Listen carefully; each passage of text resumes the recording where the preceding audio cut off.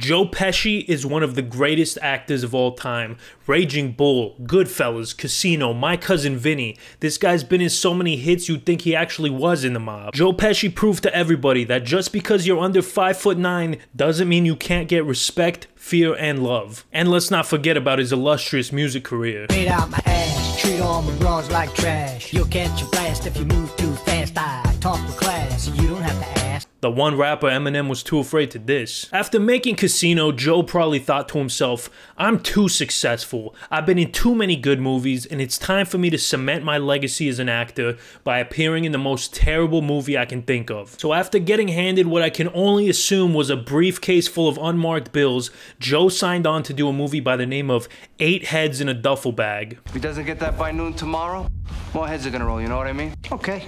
This is Tommy Spinelli. My girlfriend's parents, father, he doesn't like me, I know.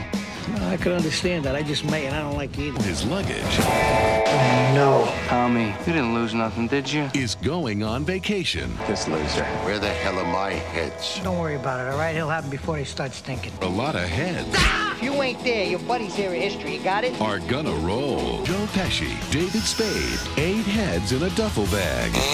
If you've never heard of this movie, you're not alone. Barely anybody went to see it when it came out, and it was a huge flop commercially and critically. Plus it had David Spade in it, so that makes it like 10 times worse. Pretty sure this movie is the reason Joe Pesci would go on to retire from acting 2 years later, but hey, hanging around David Spade too much will probably do that to you. Look, I'm just saying, there's probably a reason why his assistant tried to murder him. Anyways, enough hoo-ha, let's just get into the movie. But wait, before we get into the movie, don't forget to like and subscribe, or I will send Joe Pesci to your house.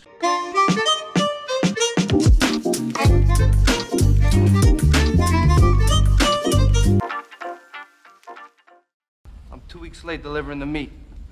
If he doesn't get that by noon tomorrow, more heads are gonna roll, you know what I mean? So these two knuckleheads here killed 8 of their boss's rivals and cut off their heads as proof of the deed. It's Joe Pesci's job to deliver the heads to the boss. So right off the bat, the premise of this movie makes absolutely no sense. Why couldn't they just take a photo of the bodies and give that to the boss? They had cameras back then. Also, why would they send Joe Pesci on this task? He's clearly a seasoned mob guy. He's in his 60s and they're sending him to do bitch work? I don't get it. You gotta miss those pre-9/11 days, man, where you could just walk onto a plane with a duffel bag full of body parts and no one would bat an eye. I'm sorry, we'll need to use this compartment. Would you mind using another one? Now, this goes right under here. No, this is small. Okay, no, that's okay. Thanks. Wait, don't. Oh, Joe, what are you doing? You acting like the bag of organs is Billy Bats or something. Now go home and get your fucking shine box. Motherfucker! Okay, but for real, I'm pretty sure they don't transport organs through fucking Delta Airlines. I'm going to meet my girlfriend's parents. Already the father, he doesn't like me, I know. I could understand that. I just may, and I don't like you either. I gotta sleep. Didn't you hear me? Come on. I'm trying to make conversation, I'm not... Good. Make it in sign language. Now this guy here is Charlie Pritchett, who is played by Andy Como, whatever his shitty last name is. This is the main character of the story, believe it or not. You may not be able to tell that because he's on none of the promotional material. Joe Pesci is front and center on the movie poster. Even if you look at the Wikipedia page, he's 6th on the cast. But he's the main character. The whole plot revolves around him and he gets the most amount of screen time. Now Andy, if you're watching this video, which let's be honest, you're definitely not, scroll away immediately because I'm about to bully you. The reason this film is so bad is largely due to Andy's performance. He's not a very good actor, and I'll cut him some slack because it was the beginning of his career. He was probably in his 20s. This was like his first big movie role, and he just flops completely. I don't know if that's the fault of the director, but he has no on-screen charisma, and he's just boring. All the scenes with him are boring, which sucks because that's the majority of the scenes in this movie. If the movie centered around Joe Pesci only, then this would be a much, much better movie. It could have even gotten like a 20% on Rotten Tomatoes instead of a 10. But yeah, man, this guy, he really brings the movie down. I hate to say that because I hate shitting on people, but I'm sorry. It was just not a good performance. Anyways, now that that's out of the way, let's get back to the movie.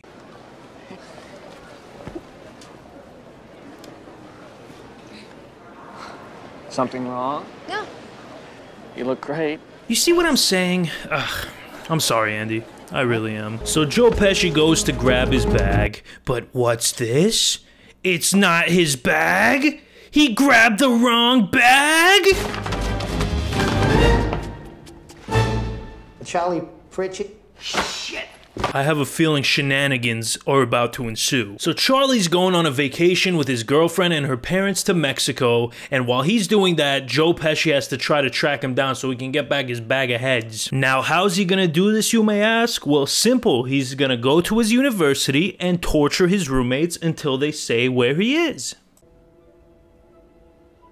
Bitch. Now look, this is not gonna get any easier. It's only gonna get harder. So, I don't know why you protected this kid, because I'm gonna find him. Listen, man, I'm all for torturing David Spade. He deserves it for making Joe Dirt too. But why does Joe Pesci think these guys are trying to cover for Charlie? You took his bag, remember? This isn't some conspiracy. Also, it would be hilarious if this is actually how the mob did things. They just whip people with towels. Big Tony wants his money. You give Big Tony his money, and next time I'm bringing along a towel. So while Joe Pesci does to David Spade what I wish I could have done to him after watching Dickie Roberts, Charlie's girlfriend's mom gets a little peek inside his bag and sees, you know, there's a little head in there.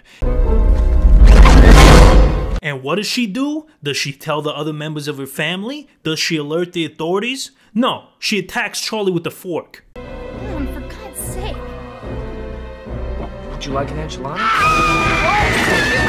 Women, am I right? Luckily, no one believes the mom because she's a raging alcoholic, but then the girlfriend finds out about it. It's a head.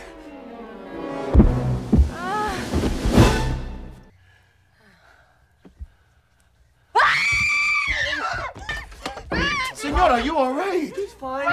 Everything's fine. Are you sure, senorita?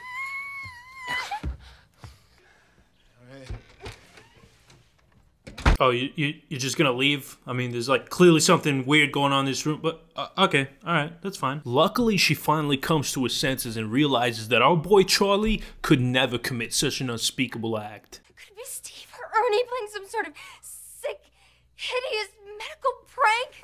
Hey, bro, it's just a prank, bro! It's just a prank! Call the police. No! No! No! We're in Mexico, Lori.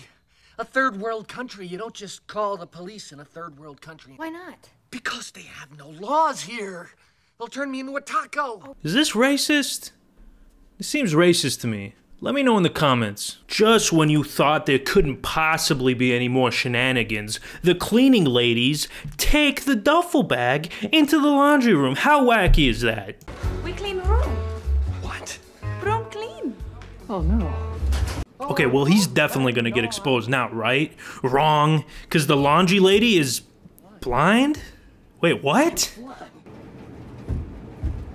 Blind.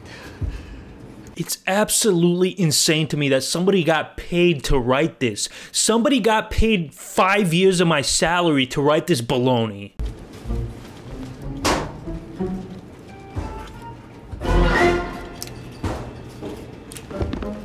Oh, so nobody noticed there was a head. Nobody noticed there was a head in the fucking washing machine? Are you serious? That's what you're trying to tell me right now? Okay, seriously, who wrote this movie? I gotta know.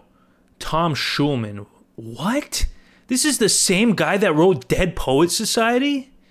Oh man, nothing makes sense anymore. Anyways, I gotta send this guy a strongly worded email. Dear Thomas, you absolute schmuck. I saw that movie you did with Joe Pesci. That was the worst writing I've seen since I got that letter from my bitch ex-wife telling me I can't see my kids anymore. Sincerely yours, Dantavius. Felt good to get that off my chest. Anyways, let's get back to this stupid movie. Joe Pesci finally gets into contact with Charlie. Yeah. I lost one. You lost one? You lost one? How the hell could you lose one? That's what I'm saying. That's what I'm saying, Joe. How the f do you lose a head? And also, you just left it there? You just left it there with the f***ing cleaning lady, you stupid schmuck? Oh my god, bro, this movie, like, the more I think about it, like, the stupider it gets, and it's making me angry. It's really making me angry, like, legitimately. I need to calm down, bro.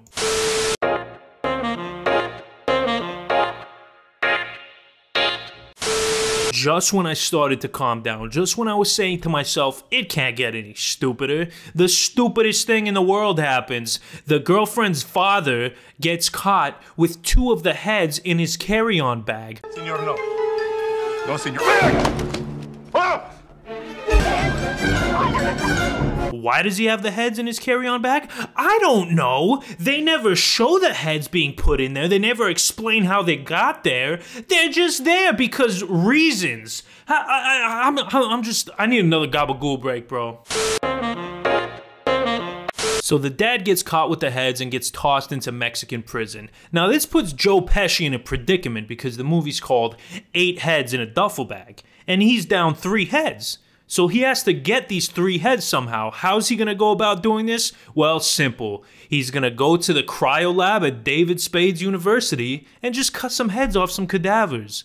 What are you trying to tell me? I'm trying to tell you that right across campus is a gold mine of heads. Take the heads. No way you do it. This is your crazy idea, okay? It's my idea that you should do it. So after Joe gets all his heads, he's headed down to Mexico to retrieve the rest of them from Charlie. But Charlie, being the absolute putz that he is, decides he's gonna go to the border and give the heads to the authorities to clear his girlfriend's dad's name. Joe Pesci didn't really like this, so he kidnaps the girlfriend's whole family, including the grandmother. Get your hands off me, you goon! Don't fuck with me! Okay, this is literally the funniest moment in the entire movie, I'm not gonna lie. Joe Pesci finally catches up to Charlie and he is not happy, let me tell you. Where's my heads? They're in the Jeep. They're in the coolers. Good. I lost another one. What?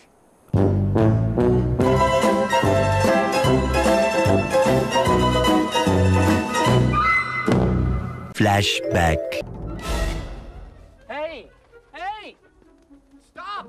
End of flashback. Now Charlie's been a colossal screw up this entire film, but it's time for the Act 3 redemption, so he finally comes up with a plan that's not dog shit. He concocts a scheme to get those 2 bozos from the beginning of the movie arrested, while Joe Pesci escapes with the heads. And it actually works, because I mean, what else did you expect? I have something to declare. Hey, it's a mistake.